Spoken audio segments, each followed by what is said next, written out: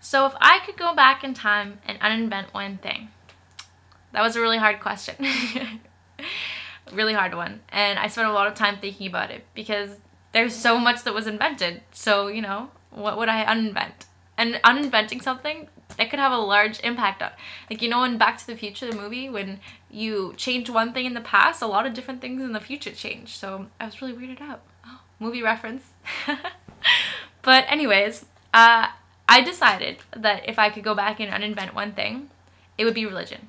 And that's a really strong one, I guess, to say. It might be a little shocking, but I think it has killed more people than it has saved. And it's created divisions in between individuals and families and communities and countries. And I really just think that if I could uninvent one thing, that would be it.